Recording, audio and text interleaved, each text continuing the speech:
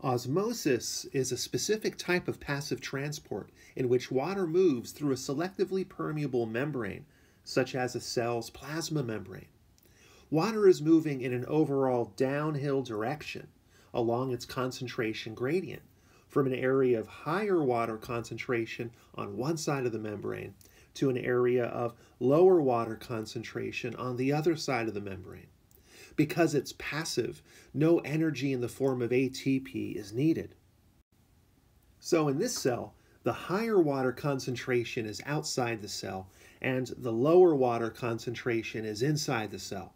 Water is moving in both directions across the membrane, but the net movement of water will be into the cell.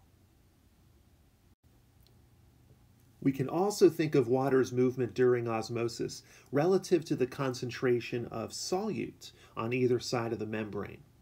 Water moves from an area of lower solute concentration on one side of the membrane, a more dilute solution, toward an area of higher solute concentration, a more concentrated solution on the other side of the membrane. We can remember this movement with the help of a couple of phrases. Water will shoot toward the higher solutes, and water will flow to where the solutes go. During osmosis, water molecules move across the cell membrane in two ways. They are small enough to pass in between the phospholipid molecules making up the membrane, and they can travel through special channel proteins called aquaporins. These integral membrane proteins have a hydrophilic pore, or tunnel, that allows water molecules to move very efficiently into or out of the cell. We can demonstrate osmosis artificially in a lab environment using this U-tube apparatus, which is a curved glass tube filled with two volumes of different aqueous solutions separated by a selectively permeable membrane. The membrane is artificial and mimics a real cell membrane. It is porous and allows water molecules to flow in either direction. However, the solute molecules, shown in red, cannot cross the membrane. They are restricted, so they are selected against. For osmosis to occur, we must begin with a concentration gradient, a difference between a higher water concentration and a lower water concentration. So let's set up our starting conditions for osmosis. In the left arm, we'll start with a solution containing only pure water with 0% solutes. We'll use salts, sodium chloride, as our solutes. This is our area of high water, low solute concentration. And in the right arm, we'll place a more concentrated solution containing 10% salts. This is our area of low water, high solute concentration.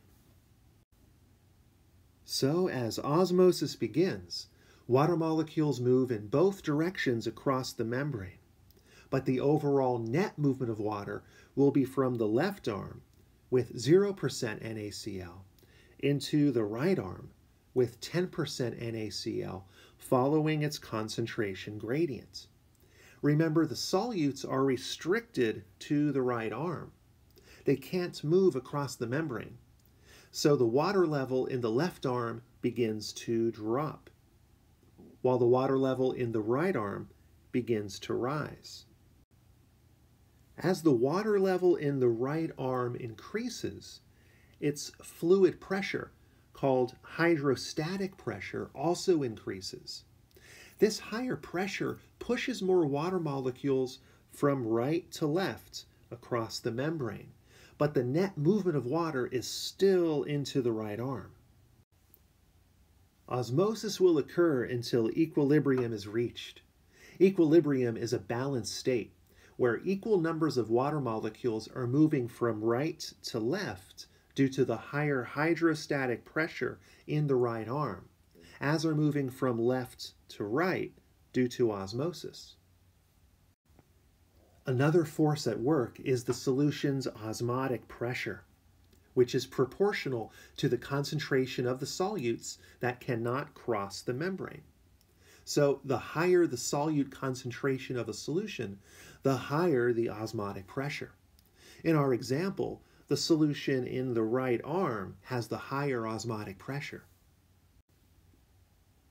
We can restore the starting conditions of the water volumes in each arm by taking a mechanical piston, like a small plunger, and push down on the solution in the right arm.